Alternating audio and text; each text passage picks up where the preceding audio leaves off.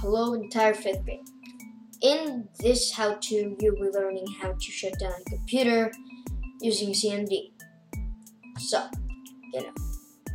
open up CMD by clicking the Windows button, plus the R button, or just finding it somewhere. You have to open up CMD.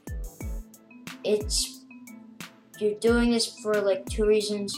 Either you have a crazy virus that won't let you shut down your computer, I don't even know if that's a thing, or you're just impressing family and friends.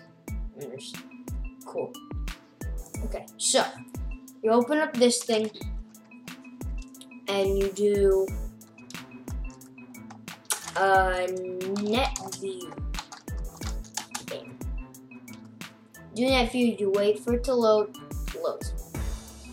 and you find your computer name, which just ask someone which one's your computer name. I don't know which one, but I know my dad's computer name is Zeus, so I'll just do that. So I'll do either ping,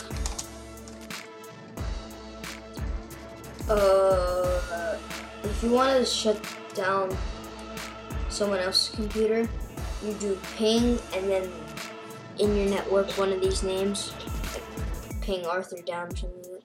But for your computer, you can do IP config if ping your computer name does not work.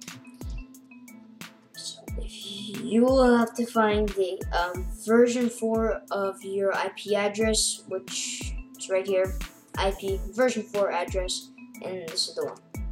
So I can shut down, I enter space I. Then do move this thing over, move it. Type in the IP, which is 192.168.0.192. Now, okay. Click shutdown. Well, I can't do it any shorter because then I can't stop the video and it won't save. I'll just type in because Peppa. Wait, it's not Peppa. Because Peppa told me to. It doesn't matter what you type, but now it will put "you're about to be signed out," and right here is what you typed. So yeah, that's the end of this how-to. Bye.